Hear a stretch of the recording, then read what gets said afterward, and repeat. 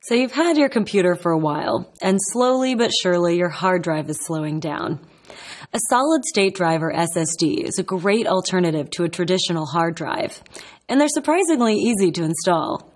This step-by-step guide shows you how easy it is to migrate your data and install your new SSD. The only tool you need is a screwdriver. First, figure out how big of an SSD you need. Look at the space currently being used in the Properties section of your C drive. Make sure you get an SSD that's big enough. A 240 to 256 gigabyte drive is adequate for most users. Users working with large photo or video files or games may want to opt for a larger drive. Next, make sure all your software is up to date and you're running Windows XP or newer.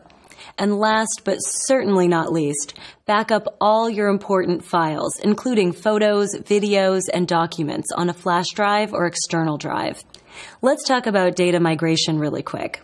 You'll need to purchase a USB to SATA 3 adapter. Sounds complex, but it's just an inexpensive cable that looks like this. Many manufacturers like Samsung provide migration software with their product. Follow the manufacturer's instructions to install the software. Select your source disk and your target disk and hit start. The cloning process will start and you'll be notified when it's completed. Shut down your computer once the process is complete, and then we can move on to replacing your drive. To get started, unplug your computer and remove the battery to completely discharge the computer. Use your screw off the drive cover. There's usually only movable panes. Check your user's manual if you're not sure.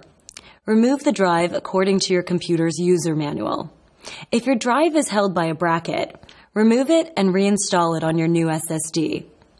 Now put the SSD back into the computer. Replace the screws and reinsert the battery and replace the cover.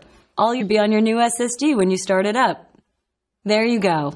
Switching out your SSD may seem complicated, but in a few simple steps, you'll be up and running again faster and more reliably than ever.